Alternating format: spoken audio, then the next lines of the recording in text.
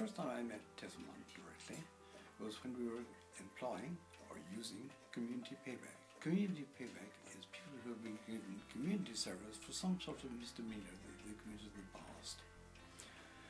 Tessa came down to see these individuals who were working on our behalf. She spoke to each one individually. She wasn't lecturing them. She wasn't telling them the error of the ways. She was telling them they had their whole life in front of them and they were wasting it. And she went through them individually, each one. There was a young girl there. Tessa ended up in tears. The girl ended up in tears. And afterwards the girl said to me, "Never am I going to get in this position again."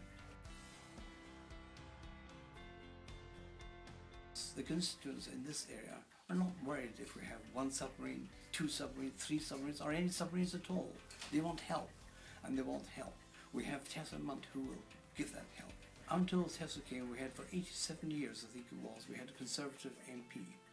Our MPs in the last 25 years, 26 years, have done virtually nothing for this consistency.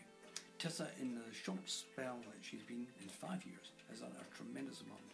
I hope that will continue. It should continue.